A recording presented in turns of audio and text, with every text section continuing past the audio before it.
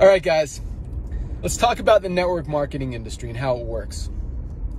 So as a lot of you guys know, all these products, nutritional products, supplements, skincare products, they all cost about $8 to $12 to make on average, right? But companies are selling them for $60, $80, even over $100 so they can pay out a lot of money in the compensation plan. Does that work? Well, it works for maybe 1% of the people who are actually making money in the company. Kind of works for another 3 or 4% who are making a little bit of money or making enough to cover their monthly product expense. But 95% of the people in the company who get in for the reason of making money are making little to nothing. Haven't signed up a single person, haven't sold a single product. Some of that's their fault, some of it's not.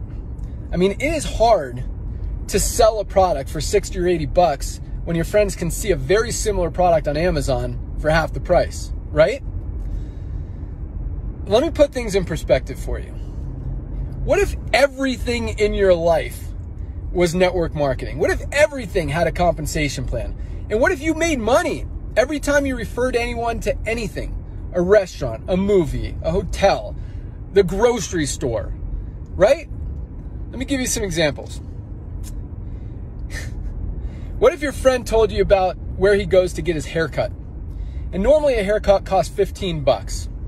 But because it's network marketing and you need that 6 to 8x markup, you're going to pay $80 for that haircut. So your friend, the person who referred you to that barber, can make a $20 commission, right? I mean, would you pay $47 for a cheeseburger so your friend can make $12? How about a can of beans at the grocery store? Costs $1.50, but because it's network marketing, it's going to be 12 bucks. But hey, your upline is going to make 5 bucks on it, so it's okay, right? No, it's not okay.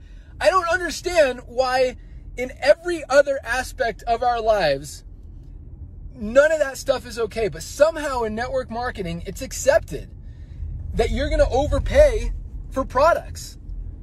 It makes absolutely no sense. You've got people at the top of the compensation plan driving around in brand new Mercedes.